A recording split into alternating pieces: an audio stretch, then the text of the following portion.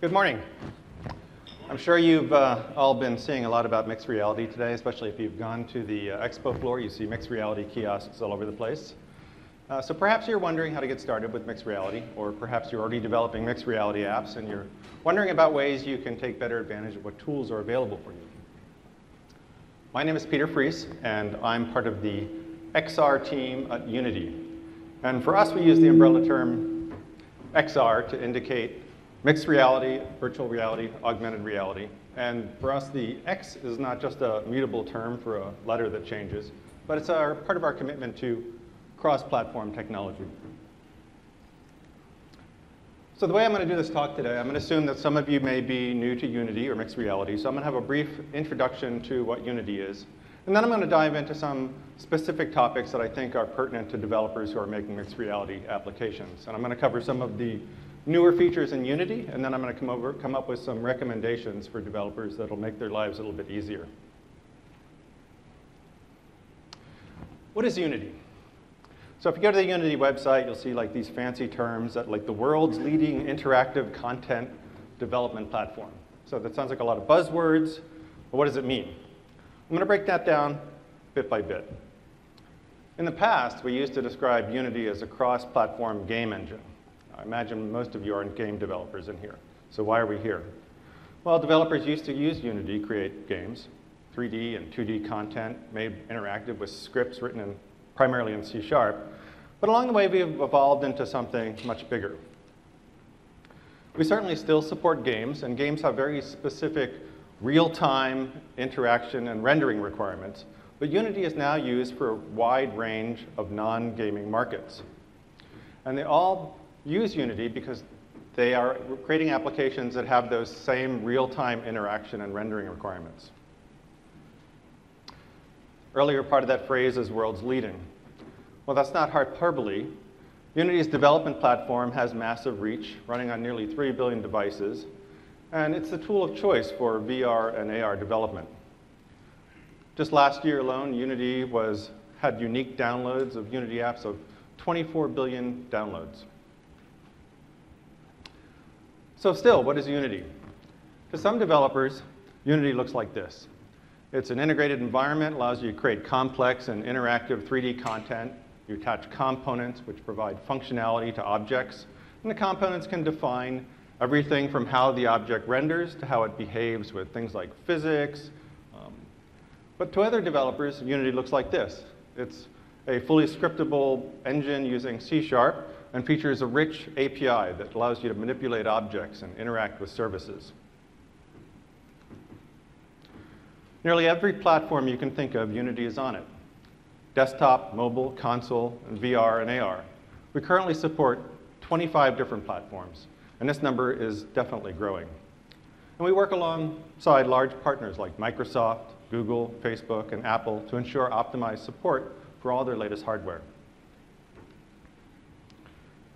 Unity is driven by 3 core principles: the desire to democratize development, to help in solving hard problems, and to enable success. We work towards all of these with our support for VR and AR. The Unity editor's rapid iteration makes new development easy and accessible. Our highly optimized rendering pipeline can help you achieve exceptional frame rates.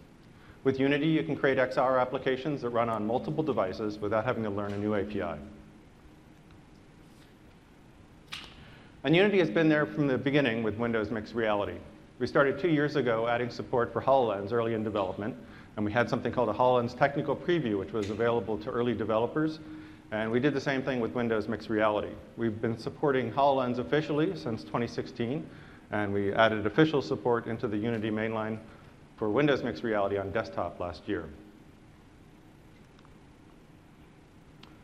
So I want to talk about how easy it is to take an application that's already written in Unity and enable VR in it. And essentially, it's one click. This is part of what we believe is solving hard problems. There's a lot of things that happen under the covers with that one click, but essentially, you simply enable VR in your application, and the application runs on VR. Now, there's more complexity to that, but this is all it takes to get you up and rendering for Windows Mixed Reality. And to demo that, I'm just going to show you how easy it is.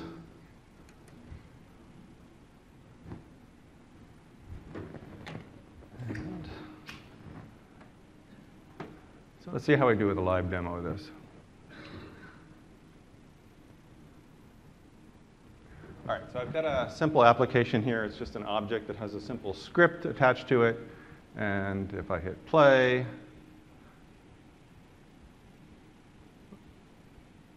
oops, I may have anticipated things. All right, so we'll just jump to the end result.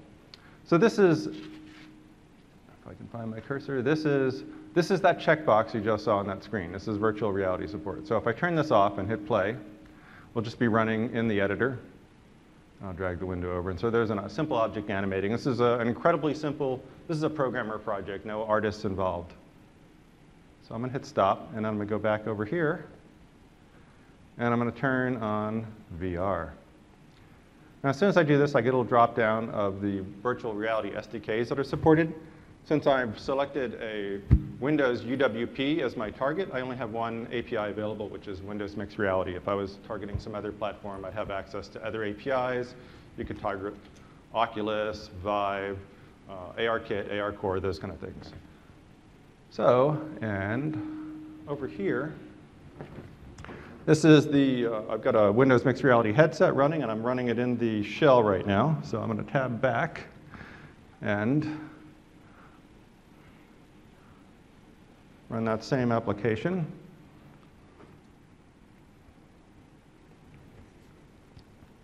And basically, I've just launched a mixed reality app from Unity. Where's my app? There's my object. It's underneath me. So I hope you can see that.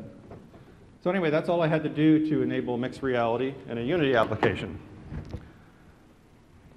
Switch back.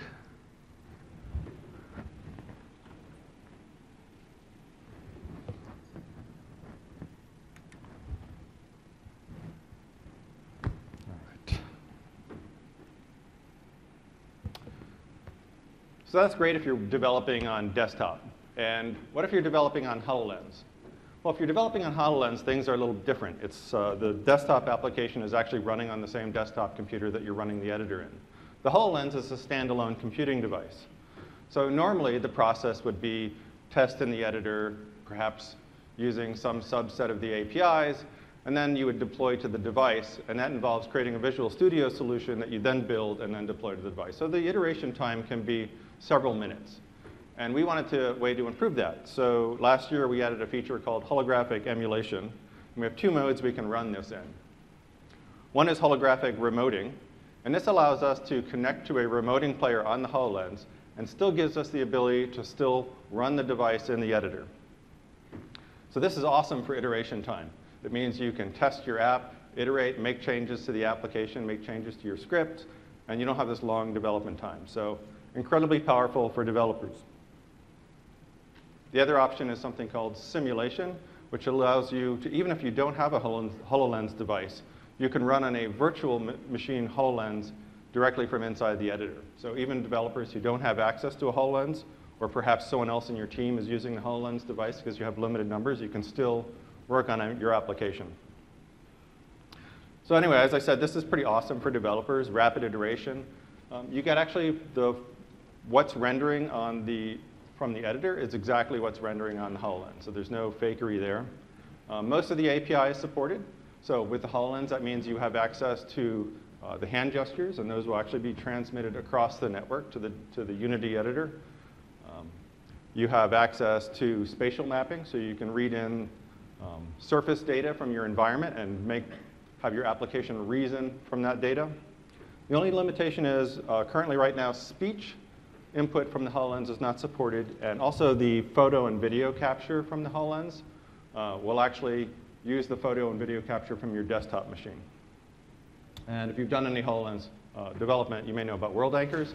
Those are currently not supported. We're not sure if we'll be able to add support for that. There's some interesting network burden that happens because of the size of the data set.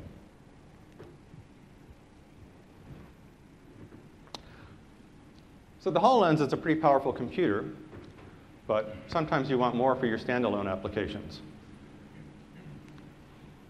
So the CPU is a 1 gigahertz processor, Atom X5. You've got 2 gigabytes of RAM. And if you've already done HoloLens development, you know you have to really trim down what your application can do to get it to perform well in the HoloLens. So achieving high frame rate is really important for any sort of immersive environment. So what if you wanted to take advantage of the type of remoting I just showed you, or I indicated you could do from the editor? I actually have a demo that I can't get working right now, so I'm going to talk over that. But I've got some videos to show you of some interesting things. But what if you wanted to be able to take advantage of the same sort of connectivity you get of connecting to the HoloLens from the editor and running your application from your standalone application? In other words, what if you wanted to use the full power of a desktop computer on the HoloLens? So in 2018.2 of Unity, we're allowing you to do just that. You can create a standalone remoting application. So this is going to connect to the HoloLens. The application will run on a full-powered desktop computer, connect to the HoloLens over a network connection. The user or users wearing the HoloLens will see the full rendering environment, and you get the power of the desktop on the HoloLens. So I want to show you two examples of some companies from very different industries who are already using this standalone remoting to create applications, which were not previously possible. The first one is MetaViz. So MetaViz is a technology company that was created to leverage augmented reality and artificial intelligence to transform medical and surgical visualization. So medicine has traditionally used 2D grayscale images to understand complex 3D anatomy. The first CT scan was done nearly 50 years ago, but today we still show grayscale images. The resolution is higher, but there's no better way to visualize the data. So medical imaging often creates very large 3D textures, 512 by 512 by 512 volumetric textures. This is far beyond the RAM capabilities of the HoloLens. So they were able to use standalone remoting to allow them to offer full resolution versions of this volumetric data by running the rendering on a desktop computer. What you're seeing here is their RenderX software running in an operating room. This is all captured directly through the HoloLens. And this is allowing doctors to have surgical visualization through reconstruction of traditional medical imaging data. So this is pretty awesome, and like this could potentially transform medicine. Another early adopter of this technology is Volkswagen Virtual Engineering Team in Wolfsburg, Germany. So they've used augmented reality to help save time and development costs. They have tools that allow Volkswagen engineers to work on a virtual vehicle, to change its equipment as they wish, and even design new components virtually. They can be able to see the results of their work immediately. Now, the complexity of CAD models that they're using can contain tens of millions of triangles. This geometric complexity is beyond the capabilities of the current HoloLens. So they were able to use standalone remoting to be able to show these full resolution models directly on the HoloLens device and using high quality shaders. I should mention that Unity is now partnering with Pixies, which is a CAD software technology company. And if you visit the Unity booth, you can find out a little bit more about how you can directly use CAD data inside Unity.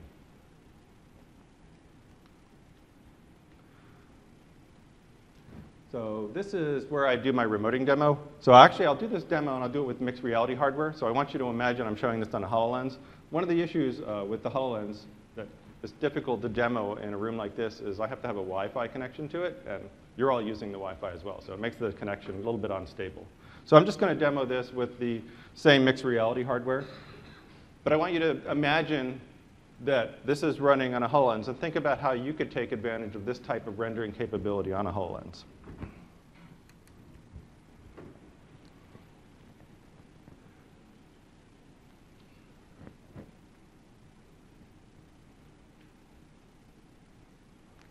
So I've got that same model, which I don't remember how many triangles it was. So it's just some CG, like very simple CG constructed geometry that I'm animating, and I have some simple, not terribly simple, but photorealistic shaders on it.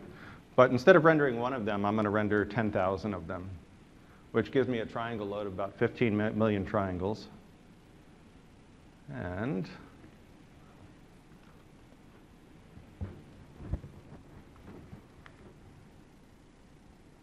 so here's that same scene, and basically I'm running I'm basically running at 90 frames per second right now. So, and this is essentially the same view I would see on a HoloLens.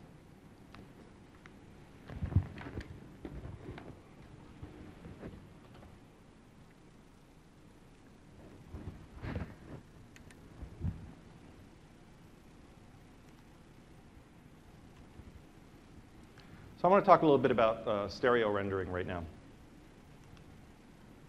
So in a traditional rendering environment, we render the scene from a single view. We take the objects in the scene, we have geometry associated with those objects, and we transform them into a space appropriate for rendering. We do this by applying a series of mathematical transformations to the objects, where we take them from a locally defined space into a space we can draw on the screen. This series of transformations is sometimes referred to as the graphics transformation pipeline, and it's an essential part of classic technique and rendering. So VR devices introduce the requirement of defining two views to provide the stereoscopic 3D effect that creates depth for the viewer. So each view represents an eye. And while the eyes are viewing the same scene from a similar vantage point, each view possesses a unique view and projection matrix, and they may even see the object slightly different because of lighting calculations. In order to render the view for each eye, the simplest method is to run the render loop twice. Each eye will configure and run through its own iteration of the render loop, and at the end of the process, we'll have two images that we can submit to the display device. And what you're seeing right now is how what we call multi-pass rendering works in Unity. We render all the left eye, and then we render the right eye, and then we combine those into a single unified view. There are some performance implications of this. And so last year we looked at ways to improve this, and we came up with two techniques. And in 2017.2 last year, we released support for something called stereo instance rendering. And this works for all XR devices running on DX11. So if you're running a Windows mixed reality device, it's definitely on DX11 because that's required for support of it. So this is some extensions of some work we did previously to support single pass stereo on other types of devices. And those we used a double wide texture. The way single pass instance rendering works is we use instead of two separate textures or a double wide texture, we use a DX11 texture array, and we're able to multiplex the draw calls using the GPU, some of the GPU extensions in DX11. And essentially, we do two things. Instead of rendering through our whole scene graph twice, we only have to traverse the scene graph once. And the other advantage we get is instead of issuing two draw calls, one for the left eye and one for the right eye, we issue a single draw call, and then we allow the graphics processor to split those across both eyes. So this halves the number of draw calls required, and that's a performance gain. So to enable single pass instance rendering in Unity, it's just as easy as enabling a checkbox. So I should point out that we default to multi-pass right now because some applications may have custom written shaders and they don't implicitly work on single pass instance stereo rendering. So there's some shader changes that you might have to make. So this is an idea of what some of the performance differences are. And you can see that most of the performance gains are in the CPU, not on the GPU. The graphics processor is already sort of working at full efficiency regardless of how we do it. And we find that a lot of mixed reality apps end up being CPU bound. So this is a huge performance gain for them. The interesting thing is, if you start out CPU bound and you make some optimizations, then you find your GPU bound. And so it's a little bit of a ping pong back and forth to try and make your performance go up. But you'll notice that one of the things on here is the single pass stereo and single pass instance stereo aren't as significant gains. And we think the reason for that is a lot of graphics drivers are already multi-threaded, so they can split up some of this work. But in either case, it's a pretty significant performance gain. So this is a little bit of the more technical parts of my talk. If you do have shaders, custom shaders that you've written, and you're looking to take advantage of single pass instance rendering, there's a couple changes you'll need to make to your shaders. The simplest one is just turn on the instancing for your materials in Unity. And then we have a bunch of macros that you'd want to use in your shaders to help make support for single pass instance rendering easier. Your vertex shader will need to have an additional output parameter that'll specify which index of the texture array is being used. And so macros will do that for you. And if you have any screen space or post-processing shaders, they'll also need to do some special things because you can't simply assume that the UV coordinates that you'd normally deal with are the correct ones when we're doing stereo instance rendering. As I said, one of the core principles of Unity is solving hard problems, and we try to do that with VR.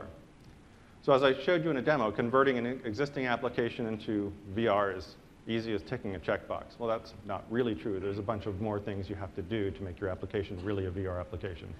And dealing with input is another one of those. So what happens when you enable that? One of the things that happens when you enable that checkbox is that Unity, when you run your application, Unity finds the main camera in your scene. Now, simple demo applications will only have a single camera, but sometimes you'll have multiple cameras in the scene. So we try to figure out which one is the main camera intended for the HMD, and then we control that camera via input from the HMD head-mounted device. So this is the way that VR has worked in Unity since we had support for it several years ago. But this required developers to add their own support for handling controllers. So we wanted to create a system that worked for controllers as well as the head-mounted devices. Last year, we added a new component in Unity called the track pose driver. So this works for the head-mounted devices as well as controllers. And you can use it to define various types of ways you're going to drive the camera pose from the head-mounted device. You can have it track with the left eye, the right eye, a center eye, or the middle of the head position. And you can specify if you're driving controllers with it, whether it's the left controller or right controller. And there's a couple ways we're going to extend this for other types of input devices. So this will, if this is enabled on a game object, it replaces the implicit camera update that happens by default. Now, if you think about this, one of the things that can happen in Unity is the camera position is controllable in the editor. So you can start out at, it can start out at a 0, 0, 0 position, but developers and content creators can move the camera around to get a view of the scene. So what happens with that if the headset is controlling the position of the camera? And the way we made this work is that we capture this transformation that's on the camera initially. We call that a reference transform. And then whenever we read input from the headset, we post-apply the transformation of that camera so that the headset matches what the expectation is of where the camera was initially set in the scene. So this sounds a little complicated, and it can actually lead to problems for developers because there's some confusion around this. One of the issues is this only applies to that node. So if you have other nodes in your scene graph that you want to control, say, controllers, they can be in a different reference frame than the headset. So you're running your application, and your controllers are 5 meters over to the right. Why is that? So this kind of has led to some problems for developers. And so we actually have a recommendation of how to set up a scene graph using some VR components that I want to show you now that I think will avoid some of that confusion. And we're actually going to be discouraging people from using that implicit reference transform. And that's why, let's see on this other slide here, this is a checkbox here that just sort of says enable that reference transform.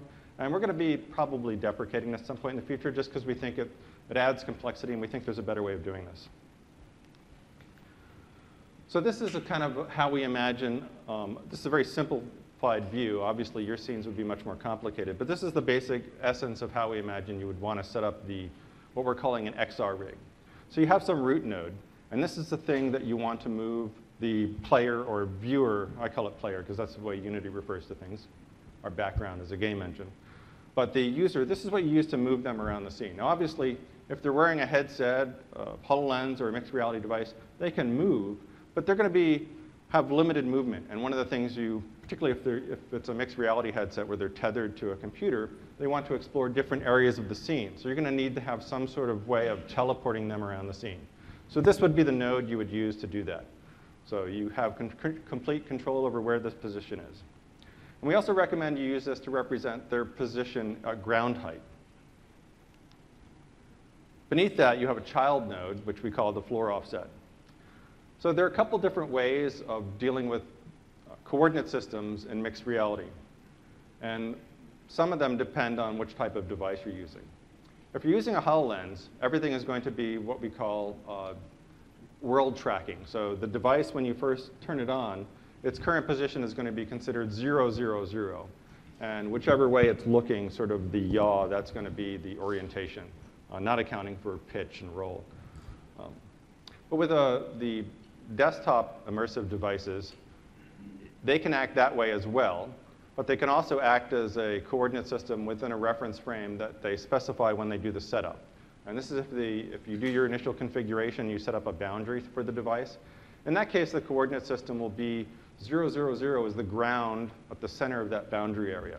So Unity supports both of these, and we'll implicitly choose the best one for the device. But this is what this node is for. So if your application needs to run on HoloLens and a mixed reality device, or you're running on an immersive device and you don't know if the user has set up a reference frame, this will allow you to deal with that floor offset either way. And then finally, we have nodes for the camera and any controllers. And you can just add the track pose driver on these and use these to drive the headset position and the hand position. So that gives you input about where the headset is and where the controllers are. But you need to do more with input than that. You're going to want to be able to use the buttons on the controllers as well as potentially give haptic feedback to users. So you can't do that through the track pose driver. And there's two different ways of doing this in Unity. So there's sort of the cross-platform way, and then there's a Windows mixed reality specific way. And there's advantages and disadvantages to each. So using the cross-platform way is use the existing Unity input system, and you've got just some APIs like get input, get access. This will work across any type of device, any type of controller. The downside of these is you have to kind of look up what the button mappings are and what the access mappings are. These are all documented, and I'll give you some links at the end of this talk where you can find those. But there's also some interfaces we provide inside the Unity WSA input namespace. And these give you much more control and more specific input from the devices. So you can access any of the buttons exposed on the controllers, not just a few of them. And you also get access to the gesture recognizer, which is an important interface API for the HoloLens. So this is one of the interfaces inside the XR WSA namespace, and this is the interaction manager. So you have two ways of dealing with this as well. So you can use a polling method where applications will query each frame and find out what the state of the devices are. Now when you do polling, this will actually give you forward predicted pose information for controllers and the head. So you want to know the state of the controller, you can poll it, and you can find out what buttons are down, and you can find out the position of that controller in space. But what I mean by forward prediction is one of the hard problems in VR is latency.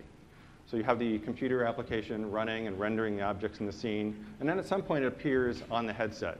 And the latency for that whole process can be 30 to 40 milliseconds. And if we don't adjust and account for that latency, the experience is really bad for the user. So there's a bunch of prediction that goes on. So then when the scene renders, it'll actually render what the predicted headset position is.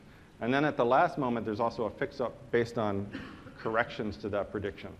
So when you use this polling interface, this will actually give you forward predicted pose information based on the controller's current position and their velocity.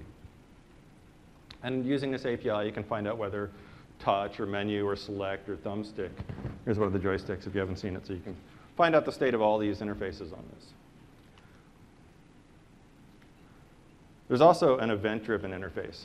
And this will give you information about the source and head pose, but not forward predicted, but when the event occurred.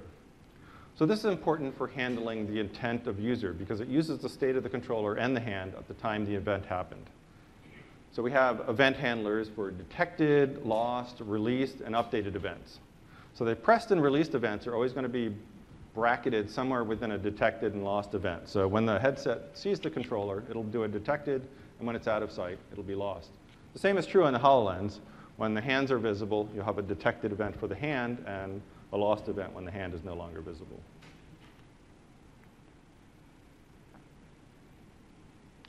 The next topic is a little interesting.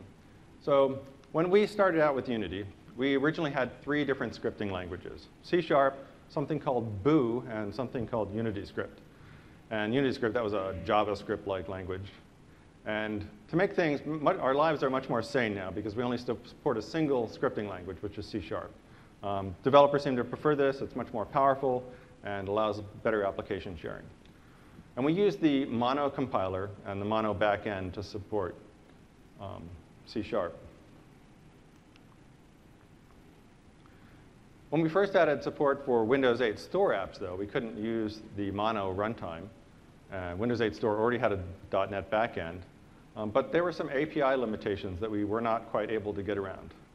So things like suspend thread, get thread context, virtual alloc, these weren't available to us for applications. And so what we ended up doing was we ported Unity to .NET. This is a tremendous amount of effort on our part. It's something like 500,000 lines of code to make all this work. And there's a couple issues with this. There's a slightly different API surface than .NET 3.5 on other platforms. And any developers who have an application that works on some other platform through Unity, and then they port to UWP, this can be a significant porting pain, because they may find some of the APIs they're using don't exist, or they're slightly different. Our asset garbage collection had to be written for .NET, and some features we actually couldn't implement at all, so it was end up being a subset. And this is still a lot of resources to maintain. So 2 years ago, we introduced something called IL to CPP. This was actually for other platforms other than UWP, where we didn't have access to any .NET, and we couldn't use Mono. So what IL to CPP, it's a Unity-developed .NET runtime. So we compile the C# code using Mono or some other C# compiler. And then IL to CPP converts the IL code into C++ code. And then we compile the C++ code into whatever native binary files, whether it's an exe, an APK, an XAP, whatever, for the specific platform you're working on. So the biggest advantage of IL to CPP is that you can create scripts which compile across all platforms without any modification. It's the same .NET backend. This gives us the ability to have a robust, performant, and consistent API surface across platforms.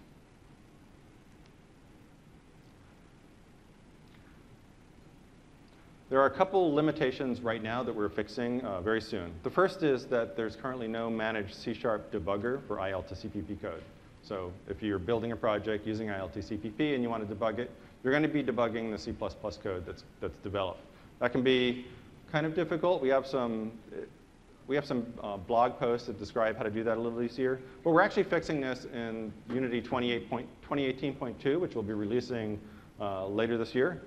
And it's in beta right now, so we've already got this working. So this is going to be integrated with Visual Studio 2017, Visual Studio Tools for Unity. And we're also going to make this work with JetBrains Writer. So the idea is you can build your code, write your code in C#, compile it, it'll run through IL to CPP automatically. But then when you're debugging your application, you'll actually be able to set breakpoints in your C# code and step through the code just as you would with the .NET backend. The other issue is the full builds are slower and iterations a little bit more cumbersome, since any code changes are going to have to require recompiling the C++ code. And as of 2018.2, full incremental builds should work with that. And I also recommend, if you're doing this, just run your builds on an SSD and make sure you don't have anything like malware scans going on in that drive. So that'll improve the performance. And the other thing you can do is you can just do your iteration directly in the editor, which I showed you. It gives you full access to the device and all the controller input. So if you want to enable IL to CPP, basically you just go through, and in the project settings that you can see right here, there is a scripting runtime, and you can change that to IL to CPP. And if you want to use some of the WinRT API functions, just set your API compatibility level to .NET 4.6. Now, if you've got some other APIs that you're using from other vendors, you can just take the WMD files and drop those into Unity, into your project, along with the DLLs, and then you can call those as well.